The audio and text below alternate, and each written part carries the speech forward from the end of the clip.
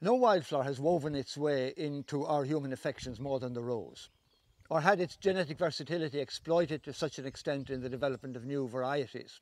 Currently, the number of rose varieties is somewhere between 30 and 35,000. Even botanists and rosarians have lost count at this stage. The downside of this, of course, is that in parts of the world where there are lots of species, the roses hybridize so readily that the classification and identification of roses can be extremely difficult. Now, in the wild, there are between 100 and 150 different species, more or less entirely in the northern hemisphere, large number in Asia, 45 in Europe. In Ireland, the number is about a dozen, of which a handful occur in County Offaly, and of these, the most abundant, the most familiar, and the most beautiful is the dog rose. Now, the dog rose is a weak-stemmed shrub, but you can see that it has no difficulty twining its way up to where it can expose its flowers to the best of the light because of these vicious thorns that it has. The more pedantic among you may wish to know that in fact technically these are not thorns at all, they're prickles, because in botanical terminology a thorn is a modified branch, a modified stem, and a prickle is the result of an outgrowth of the epidermis, of the skin of the stem. Now, if we take a look at the individual flower, you can see, well, they range in colour. This one is pink, but they range in colour in different bushes from white to a deep shade of what else? Rose, which gets paler as the flower goes through its brief life. The flowers only last for 3 days, and they will close in rain and at nightfall. They have a strong perfume, but it comes as something of a surprise to learn that they produce no nectar. What entices the pollinator to visit the flower is the abundant pollen. So if we look at the structure, you can see in bud, the flowers are tightly protected by the somewhat leaf-like sepals here, which reflex immediately as soon as the flower opens. You've got 5 of them there, it reflects backwards. You've got 5 heart-shaped petals.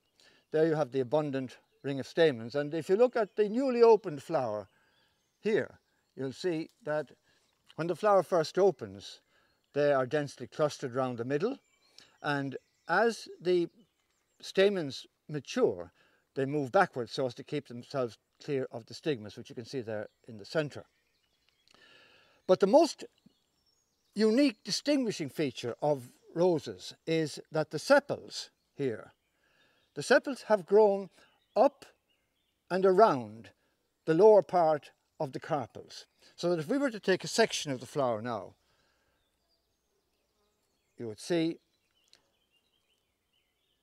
there you can see, okay, you can see that the ovaries are down here, rather white in colour, and the styles go up through a very narrow orifice to present the stigmas at the top. You maybe see it better on that half there. There are the ovaries at the base, there are the stigmas, and the styles which are joined together into a sort of a fasciated column come up through that narrow orifice in the very centre of the flower.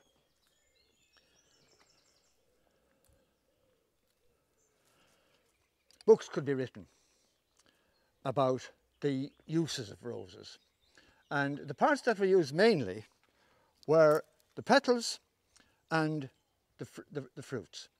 The petals are profoundly scented, and it takes, I think, something like the petals of 2,000 roses to produce a gram of rose oil.